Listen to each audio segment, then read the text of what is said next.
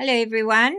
Today we're studying the principle of the Ecclesia, part 2, and I trust that you have enjoyed last week's broadcast, learning about the Ecclesia, a governing people. We must understand that the concept of governance comes from heaven itself. Amen. God is the most important, the chief governor, if we can put it this way, of heaven and of earth. And so heaven has a government, just as the natural world has a government, and the natural world put together a government in society by electing governors within that government. Amen. And that's where the role of politics is so important in a society. But if the governing officials in society today were able to do their work, were able to bring reformation and transformation to society, why would we need the kingdom of God? Why would we need heaven's government to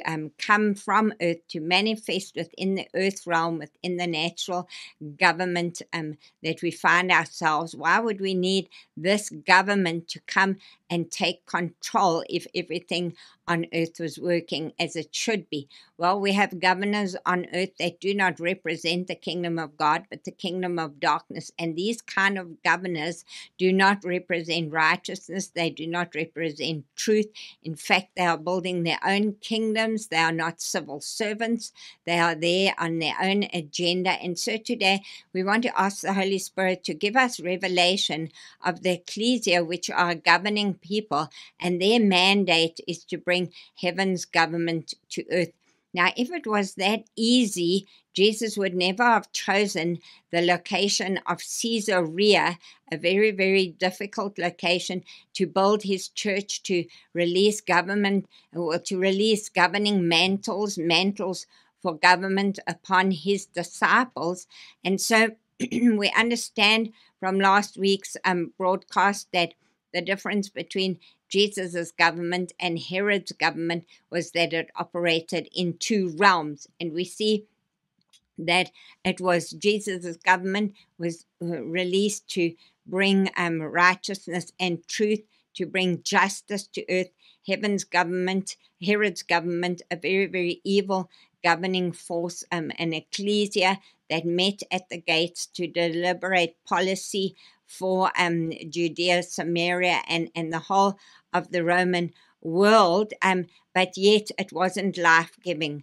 It wasn't able to bring reconciliation. It wasn't able to give hope to people. It wasn't able to set a new order that would set people free. In fact, Herod's government enslaved, and there were very few personal freedoms with Herod's government. I keep saying heaven's government. It's actually Herod's government. So the principle then of the ecclesia is that of legislation, that God has ordained, He's mandated His ecclesia to legislate that which is in the heavenly realms, that which is of the kingdom of heaven, the kingdom of God, to manifest in the earthly realm, as we've said, and that manifestation must bring freedom. That manifestation must bring liberty. Amen. Where Jesus said, the Spirit of the Lord is upon me to liberate. The Spirit of the Lord is upon me to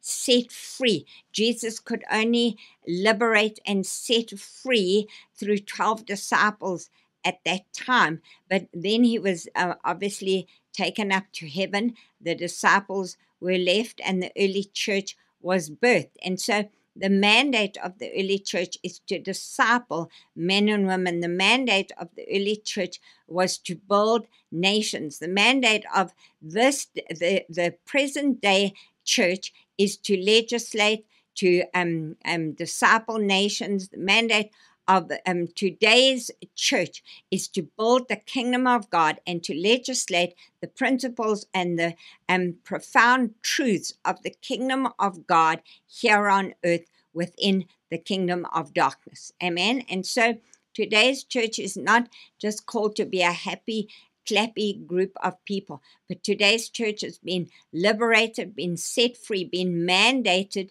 to bring transformation and reformation within society. And how will that take place, it'll take place through the ecclesia. And you and I understanding our job, you and I understanding our function within that group of people that have been legislated by heaven, mandated by heaven, called the ecclesia. So I'm encouraging you today to really understand and to know your part in the ecclesia, to understand your function, to be able to live out and demonstrate the kingdom of God wherever you are in society, whatever role you might play in society. Not everyone is called to politics, but some are called to media, some are called to education. And so what would the ecclesia look like in education? So those then that are called to the field of education, to the gates of education, would lobby against policies that are liberal, policies that advocate sin, policies that advocate transgenderism, policies that advocate taking the name of Jesus out of the school system, which we find in many, many nations today. They would advocate for righteousness and truth. They would advocate for school governing bodies to govern themselves instead of school governing bodies being nationalized. And so instead of nationalization, it would get down to the principles of localization. And school bodies would rule and would lead local communities, local schools. Educators would be able to educate their students without having this bond and without having this oppressive regime upon them from national government telling them what to do. And so this is why we need men and women that God has raised up with authority, kingdom authority, to stand in these gates and to decree, to begin to prophesy, to function within the gates of education, to stand against these policies. Amen. And so as the church and as educators begin to join together, we have two forces. We have the forces of the kingdom of God being released through those that are called to pray, those that are called to prophesy, those that are called to decree over these gates. And then we have those that are standing in the actual gates of education, those that are educators that will begin to deliberate these policies. Amen. Those that are within government deliberating these policies and setting the national dialogue in terms of liberation for students, setting them free, amen, bringing a new order of governance within the gates of education. So if it was so easy, Jesus would never have taken his disciples to the most evil place. And we find in Matthew 16, verses 16, 14, 15 to verses 18, we want to look at the location of this particular passage here. And Jesus says, it says here in verse 13, when Jesus came to the region of CAESAREA Philippi, that was one of the most northern regions within Judah at that time, he asks his disciples, who do you say the Son of Man is? They reply, some say John the Baptist, others say Elijah. Jesus was wanting to elicit a response from his disciples because he wanted to see, and he knew within himself, but it needed for them to state that he is the Son of God. It needed for them to understand, were they ready to step into this mandate and be legislated as the ecclesia? Were they ready to take on this particular governing authority and these principles of governance, this authority that was given to them to be able to witness kingdom governance in the natural? So Jesus says in verse 15, but what about you? And he asks, who do you say I am? Simon Peter answers, you are the Messiah, the Son of the living God. Amen. And so Some had equated Jesus with obviously Jeremiah. Some had equated him with Elijah, looking at his prophetic anointing and his prophetic function as the Son of God. But Jesus knew but Peter knew that Jesus was mandated and that was sent by God himself, and says to him, "You are the Son of the living God." Verse 16, Jesus answers him and says, "Blessed are you, Simon Bar Jonah, for flesh and blood has not revealed this to you." Amen. But by my Father who is in heaven. So he's saying to Peter here, flesh and blood hasn't revealed to you the fact that you are called to be the ecclesia. Son, Peter, flesh and blood is not revealed to you, but by my Father which is in heaven, exactly who I am as Son of God and what I've been mandated to do within this region as I walk the streets of Jerusalem, as I walk around Caesarea, as I go down to the south of Israel, wherever Jesus would walk from Jerusalem down to Jericho. Remember, he meets these various men on the road to Jericho. And so Jesus would have to step in within his mandate, whether it was to heal, whether it was to bring deliverance. But here we find a setting where Jesus is operating within his governmental mandate. Amen. And this is within Herod's government, and he's demonstrating to him today, Peter, and to the disciples, that there's a different government that must be legislated from heaven, and you as the disciples must know that this is revealed to you not by men, not by works alone, but by the Son of God, amen, and by heaven himself. All right, so let's have a look then at the location of this verse. We see that Caesarea is in Philippi. It's a Roman town. Now, interesting enough about Caesarea is that it's the center of occult worship. All right, the temple of Augustus Caesar is built there. The temple of the goddess Pan, the physical gates of Hades. All right, Caesarea being the place of the gates of Hades.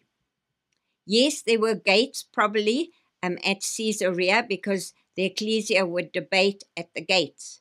But these gates were not only physical, they were spiritual gates, because spiritual gates rule the territory. Spiritual gates open and close. They allow the kingdom of darkness, or they facilitate the kingdom of God to rule in an area. So Jesus is here at Caesarea. He's at a physical location. Yes, he's at a cave. And at this cave, animal and human sacrifices would be made.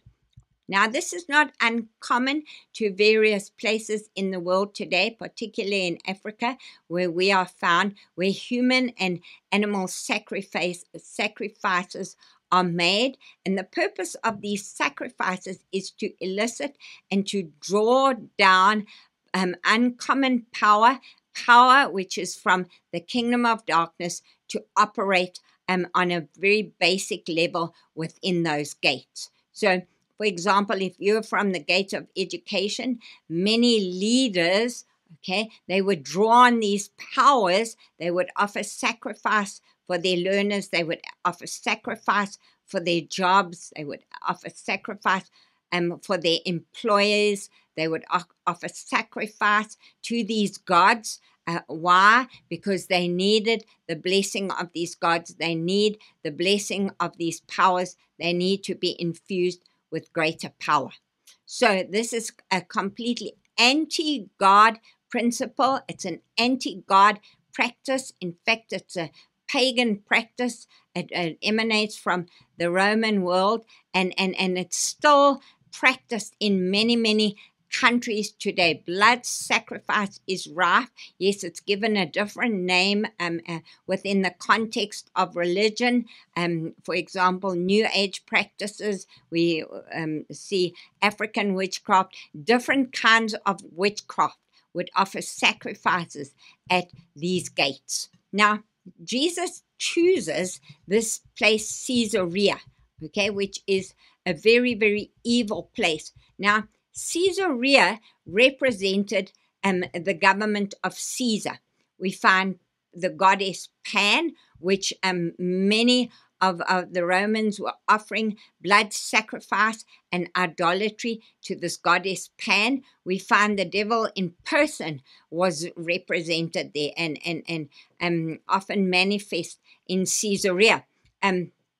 We find the gates of hell, which is Jesus says, the gates of hell, the practices, the entrances, that which facilitates, okay, the opening and the closing of these demonic practices, this demonic worship, these principalities and powers that Herod is receiving from. Remember, Herod, because of his evil intentions and because of demonic control and the whole principle of the ecclesia and legislation, he would receive advice from demonic principalities. He would receive advice from his advisors who would open the gates, in a sense, to this world of demonic control, this world of demonic oppression, amen, and this world of pagan practices.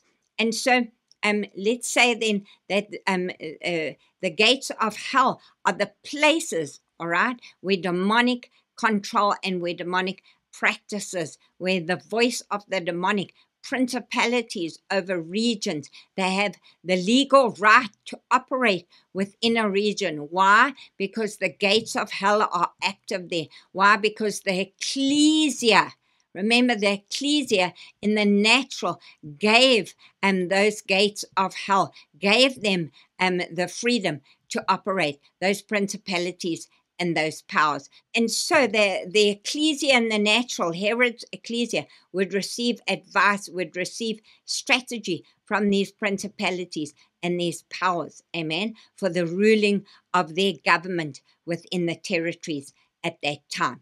So, let's have a look at Jesus' ecclesia that he came to set up, that he came to place in order.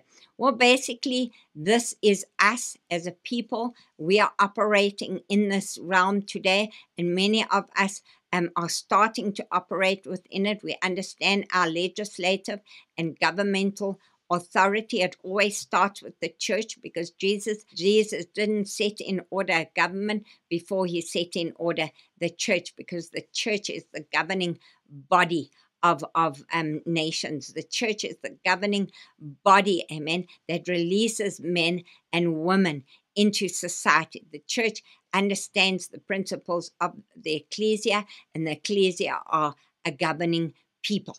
So basically, we see then that these men and women knew the spirit realm. And this is why it's so important that apostles and prophets in this day understand the spirit realm, because as we speak and as we decree, as we set things in order, a change of government begins to manifest. So we see Jesus came to set up an ecclesia then to confront the gates of hell. He came to disempower them. He came to collapse these gates. He came to legislate against them. So wherever the ecclesia went, the kingdom of God began to manifest. So think of a nation then that today, where the gates of hell are open over that nation in terms of sickness and disease. We just have to look at COVID, for example. 4 years ago, when COVID suddenly hit the earth, I believe this was the gates of hell being released over nations to bring sickness, to bring disorder, to bring anarchy because if people are poor and they cannot earn, obviously fear and widespread anarchy could be the result. But the church, I believe, at that time had an opportunity to stand up against this deadly disease and to legislate and to decree in the realm of the spirit that we are not going to allow this disease. We are not going to allow this particular sickness of our families. We're not. I believe that many leaders of churches would stand up over their congregations and saying, I proclaim healing over you today. We are not going to allow our government. We are of the government of heaven. We are not going to allow the government in the natural to control us. And many individuals had to make that decision. And I know personally myself had to make that decision. Am I going to allow this disease to control me? Am I going to allow the future of our business, the future of our ministry to fall apart because the government is legislating and the government of South Africa is saying that we cannot work and we cannot earn and you know, all that goes with employment and men and women that you employ need to be paid, etc., etc. So here was an opportunity with the gates of hell manifesting in the place of COVID and through this deadly virus and this deadly disease. We had an opportunity to stand up, and I believe that this was the beginnings of God saying to the church, you can legislate, you can decree against this disease, you can lobby for better health care, you can lobby for policies in government, amen, that will promote the kingdom of God and bring freedom to society and reformation to society. There's a wonderful example in the word in Matthew 15:22 and 28, where Jesus confronts the Syrophoenician woman, okay, and it says that he departed from Tyre, he departed from Sidon, and here he met this woman from Canaan, and she cried out to him and said, my daughter is severely demonized, severely possessed. Please could you help me, Son of God? And so in verse 28, Jesus answers and he says to her, woman, great is your faith. Let it be to you as your desire. As her daughter was healed from that very day and that very hour. Amen. And so Jesus saw her faith. Jesus legislated and he decreed over this girl. He didn't even need to be in the room where the girl was, but he saw in the realm of the spirit the possession. He saw the conflict. He saw the oppression of the enemy over this girl, and he legislated and he says to her, healing is yours. Amen. And so as we understand the principles of legislation, we must know the power of sound. We must know the power of the voice of the ecclesia. Amen. That the ecclesia carry a voice in society. That the ecclesia, as sound is released through the voice of the ecclesia, the spirit realm changes, the atmosphere changes, and this is what the ecclesia is about. They legislate from heaven to earth to bring atmospheric changes. So the atmosphere of disease, the atmosphere of weakness and sickness around this girl changed because Jesus legislated and he said to her, according to your faith, your daughter shall be healed. Amen. So then we ask ourselves, what is the definition of legislation? Basically, to make laws for the benefit of citizens of a nation. Amen. So there's personal legislation, there's personal governance. You have to govern yourself. You have to govern your own personal finances. You have to steward that which God has given you as an individual. But then we find corporate governance and we find corporate legislation. We find economic legislation, political legislation, legislation that affects every sector of society. So basically, the ecclesia has the mandate. We legislate through our voices, and we make laws that regulate culture. Change the culture of an economy from being a culture that is a consumer type culture to a culture that will stand for personal liberties, where all can have personal financial freedom. How? Through breaking the culture of debt, through breaking the culture of dependency on the government. Many economic policies need to change over nations for this day. Amen. The elders were composed, and legislators were found at the city gates. Legislators today need to be found in all sectors of society. King Solomon and his domain, believe it or not, legislated and astonished all nations that were surrounding his domain, his territories. He became the wealthiest king in all the earth. Why? Because he was able to steward, he was able to legislate. We see that culture will always change where there's God-given legislation, where there are God-given legislators. Amen. And so legislation then today needs to be founded on God's word, where there's a principle of religious practice which offers sacrifice to foreign gods, where the nation is offering sacrifice, and the nation is bound by demonic principalities. Legislators within government need to stand up. The ecclesia within government need to stand up and legislate for a new culture, a religious culture that is founded on the word of God. Amen. That a religious culture which manifests from heaven to earth. Amen. A culture that will set people free to worship the living God. And we find, as I said earlier, many nations. So I trust that you have enjoyed this broadcast today. I trust that you'll get the principle of legislation, that you'll get the principle of the ecclesia, that you will understand that the ecclesia are governing people, and that you today need to set law and order and legislate against the kingdom of God, starting personally, starting with your family, starting with your own economy, and then progressing as God releases greater authority in and through you. You must know your authority as a legislator today. You must know your authority as the ecclesia, that it's not man's authority that's been given to you, it's God's authority, which he wants to manifest in and through you, to change systems, to change culture, and to bring the order of the kingdom of God to manifest against and to dethrone, amen, and to dismantle the kingdom of darkness here on earth. God bless you.